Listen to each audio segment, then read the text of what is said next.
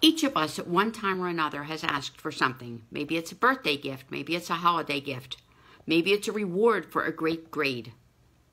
As adults, we're often challenged with the concept of the ask. In my personal and professional life, I have mastered that process, and I want to share that message, that how, with each and every one of you in the audience. I want you to walk away empowered to go out there and ask for things that will allow you to grow personally and professionally.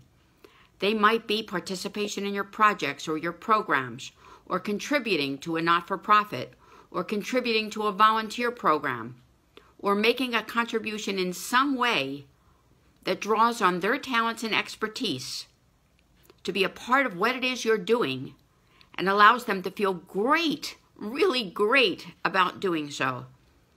I've gone through this experience at home and abroad, and trust me, now is the time to learn to ask.